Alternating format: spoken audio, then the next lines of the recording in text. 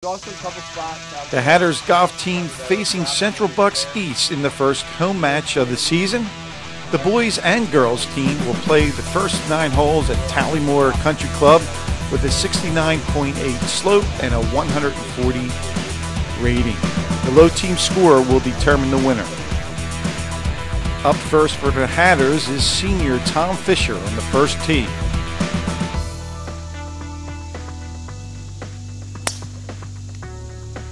And he hooks the ball into the left rough just by that sand trap. Tough start for Tom. And his partner is Jacob Molnar, a sophomore. And Jacob drives the ball. Looks like it's right in the middle of the fairway. Good shot, Jacob. Fisher now putting for his par. And that's a real nice putt for par. First hole is 420 yards. CB East player Matt DeJong putting for his par, but doesn't make it. Him and his partner will bogey the first hole for CB East.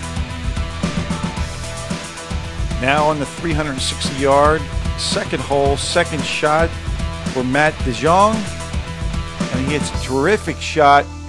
Oh, about 15 feet from the pin. He'll have a birdie opportunity there.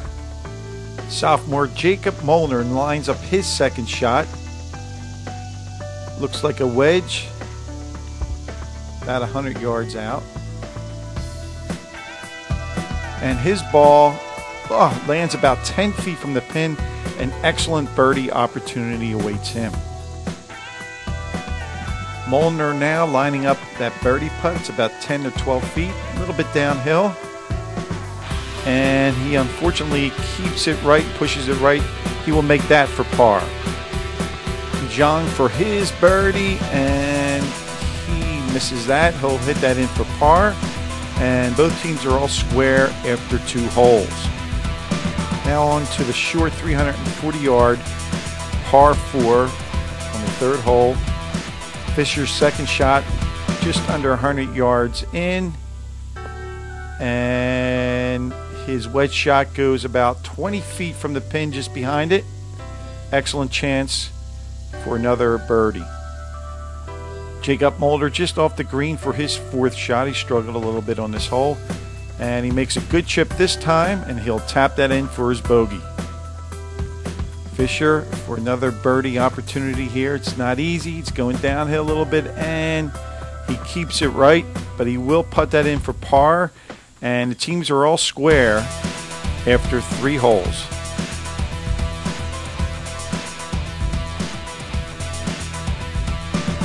Now on to the 150-yard par 3 4th hole. Tom Fisher on the tee. And his shot is looking real nice as it lands about 20 feet from the pin and rolls up a little bit. He'll have a pretty good opportunity for another birdie. Fisher now trying to capitalize on that good shot with a birdie opportunity here. It looks good, but put the brakes on it. Just fell short of the hole, and he'll have to settle for another par. And Jacob Molnar here in the 530-yard par 5, his 3rd shot. Out of the rough, and he puts it on the green. He's about 25 feet away from the pin. Pretty good shot. Now senior Tom Fisher, he's less than 100 yards away with a wedge. And the ball lands about 1 foot from the pin, but doesn't check up for him. He'll have a challenging putt for a birdie. Molnar now putting for his birdie. It's a good ways away and hits it a little bit too hard. The ball doesn't come down, and he's got about 3 feet for his par, which he does make. Fisher putting, which is perhaps his best opportunity for a birdie so far. Only about 8 feet, but just slides it right. He'll have to settle for yet another par. We now move to the 420-yard par 4 6th hole. Tom Fisher, his 2nd shot. And it lands very close to the pin, spins back. He'll have about 8 to 10 feet for his birdie putt. Fisher lining his putt up.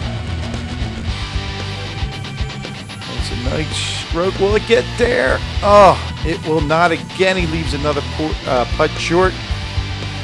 He'll tap that in for his par, and he remains 1 over for the match. He moves to the 7th hole. Second shot by Tom Fisher. It's a 365-yard par 4.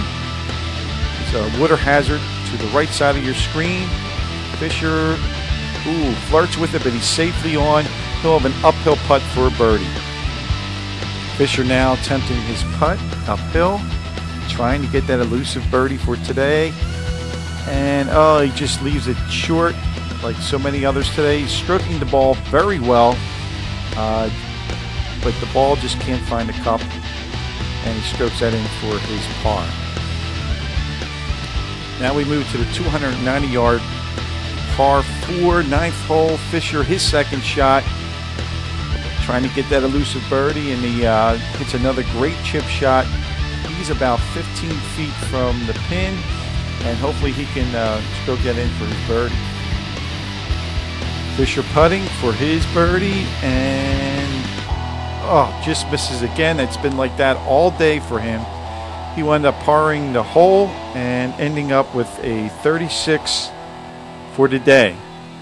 His partner, Jacob Molnar, would shoot a 48-13 over par.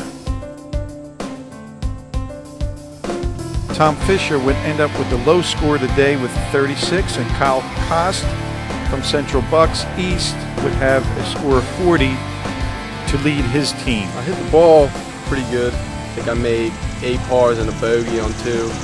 I think I left all my putts short. Dead center of the hole for the most part. I mean, I didn't think I putted bad. I was just missing the putts, so I guess some days it just goes that way. I guess you can't really complain. We have a lot of young, well, not young, but I mean like people that just haven't really played varsity, and I think that as the season progresses, nerves will get a little less, nervous, and I think we could do pretty good this year.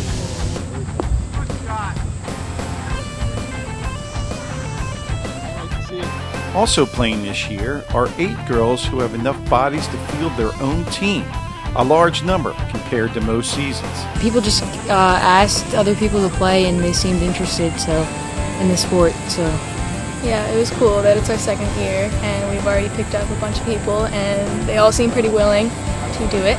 So I'm excited for them to get into it just as much as we are. Yeah. I played okay. I mean, I just wanted to make par because I thought that would be fun to finish it out, and I didn't really intend to make it, but that was cool. Well, it was a fun day for both the girls and the boys. However, CB East ended up winning the match by a score of 212 to 217